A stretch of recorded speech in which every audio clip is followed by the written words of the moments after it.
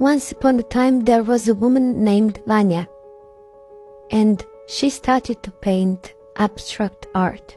At first people didn't understand her work. They couldn't make sense of bright colors and shapes that dominated on her canvases. But she knew there is more in art than just creating realistic representation of the world around us. Abstract art, she believed, was a way to capture a sense of an idea or emotion.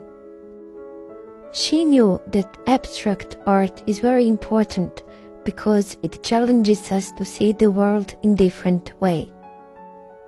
It invites us to step out of our comfort zones and explore the unknown.